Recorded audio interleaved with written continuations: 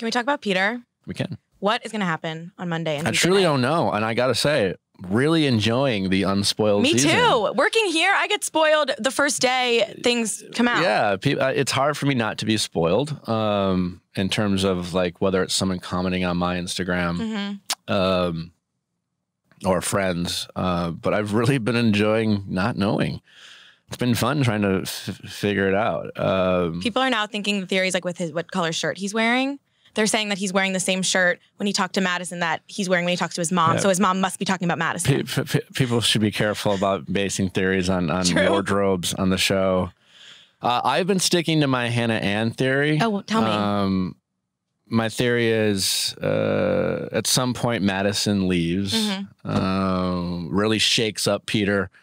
That's why he's on the bed, like hyperventilating? Yeah. I know. Well, yeah, I've January recently, you know, she was on my podcast. Yeah. And so, casual January Jones name drop. And she sent me her theories, and I'm like, she has to be convinced. She thinks it's Madison, but she has to be convinced that maybe it is. But my theory was Madison leaves.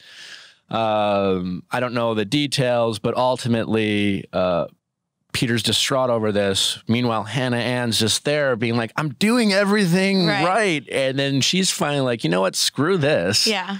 I'm out. And then Peter is starting to like realize, oh, it's been Hannah Ann the whole time. It's always been you. It's always been you. And then he's kind of like begging for her. But you think? Well, I only say that because the other scenario that a lot of people think seems almost too obvious of what the show is kind of setting us up to believe what happened is that Madison ultimately is like, I can't do this. And then he goes to Hannah Ann and it's like, sorry, I got to chase the one I love. Kind of a Colton. It's kind of like Colton 2.0. So it's kind of like, that's your big surprise. That's like what's never seen before finale. Yeah. We've literally seen last season. Yeah. And so I'm feeling like maybe it's got to be something else, right? That's kind of why I'm going against the grain. I've been saying this whole time it's going to be like, do you ever watch Survivor? Have you ever watched Survivor? I've never seen it. Okay. Well, on Survivor, they always end, and they film it like months in advance, obviously, but then they end with Jeff Probst like getting on a helicopter with the votes, and then all of a sudden it goes live. So they make it seem like he got on the helicopter to the live studio, but like obviously it was like 6 months before. Sure, yeah. So I think it's going to be like Chris Harrison like looking at the camera like, what's going to happen next? And all of a sudden we're going to be live, and it's going to be like, we're going to pretend like he hasn't been talking to these people this whole time. Well, they kind of always do that, but I think it's almost, and I think kind of what happens in where it could be different is Madison. Let's say it's Madison that she's been spending these past several months like watching the show.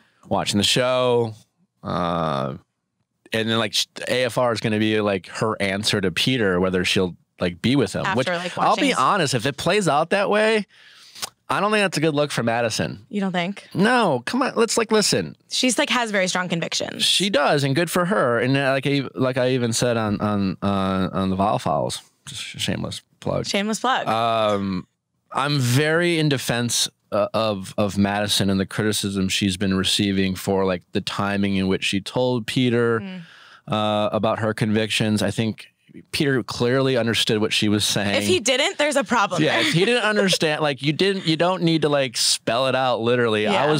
I knew without her saying it, and she certainly wasn't saving herself for marriage. But I had a pretty good sense of where Vanessa stood about me. You know, hooking up with other people, hooking up with everyone and then proposing. As anyone before her or everyone else, I've said this. It's like Madison's no different than any other person who felt like they were the front runner. But now it's like, you know, do you want to be here? Or do you not? Like, if what Peter did is too much for you to handle, you know what? Totally fine. Nothing wrong with saying, not for me. I'm out. But like, coming back and then sitting in this relationship while like hanging it over his head and kind of shaming from what he did, then it's just like, all right, now. That's when we get into what you signed up for territory. Yeah. Or you just like or if you want to equate it to like a real life situation, it's like if someone wrongs you, fine, and you choose to take them back. Now it's like you can't keep hanging over. Now that it becomes toxic and it becomes like the person's constantly apologizing for something they did, and like you chose to forgive them. It's like, I think it will be a bad look. I think to be like, oh well, you know, I watched it back, and I don't know if and like I don't know. You have to like make it up to. I don't know. It's not a. Well, you know what it's like to like face like post Bachelor, like trying to have a real relationship. Do you think Peter and Madison could actually like stand a chance? I don't know them at all.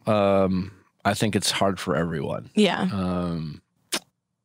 Really, really hard. I put it this way: if it's Madison, and this time has been used to like help her clear her head, I don't think it's gonna go well. Right. Because like nothing we've seen out of Peter. I'm a Peter stan. Oh, really? I am. Tell me why. Because I just think being the Bachelor is literally the hardest job in the world. I mean, that might be a slight hyperbolic statement, but it's really hard.